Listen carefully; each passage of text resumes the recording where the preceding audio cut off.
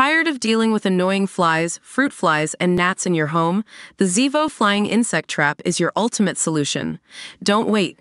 Check out the link in the video description now to get your Zevo Flying Insect Trap on Amazon and enjoy a bug-free home today.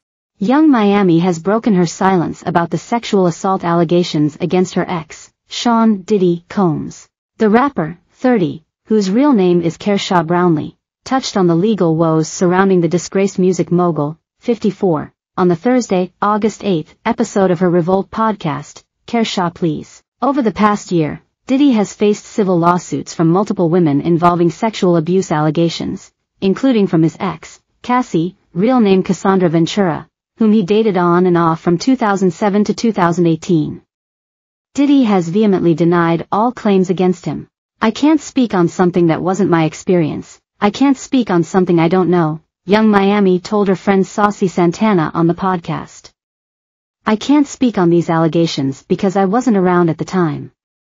I don't know that person and that wasn't my experience." Young Miami went on to add that she felt as though she was crucified after the allegations against Diddy, who she was first linked to in 2021, emerged. "People feel like I was Diddy's biggest cheerleader and I made him my brand. And I feel like Diddy was on brand for me," she said. "I met him when he was in another era.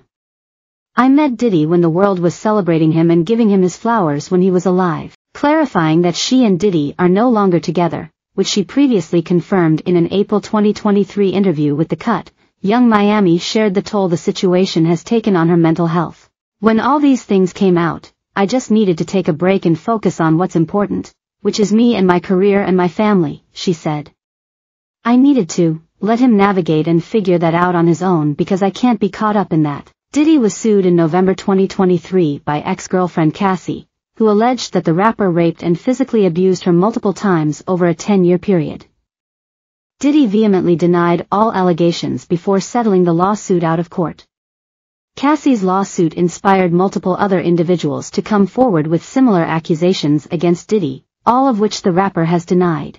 In May, CNN obtained 2016 footage of Diddy grabbing Cassie, now 37, by her neck and kicking her repeatedly. He apologized for his actions in a video statement at the time.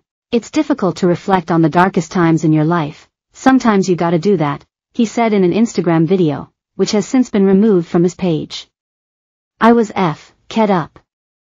I mean, I hit rock bottom, but I make no excuses. My behavior on that video is inexcusable. I take full responsibility for my actions in that video. I'm disgusted." Diddy continued, "I went and sought out professional help. I've been going to therapy, going to rehab. Had to ask God for his mercy and grace.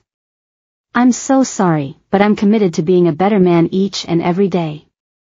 I'm not asking for forgiveness. I'm truly sorry." In March, Diddy's homes in Los Angeles and Miami were raided by Homeland Security. The raids were conducted in connection to a federal sex trafficking investigation. Diddy has not been charged with, or arrested for, a crime. There was a gross overuse of military-level force as search warrants were executed at Mr. Combs' residences, Diddy's attorney Aaron Dyer told our channel in a statement. "There is no excuse for the excessive show of force and hostility exhibited by authorities or the way his children and employees were treated. If you or someone you know has been sexually assaulted, contact the National Sexual Assault Hotline at 1-800-656-HOPE 4673.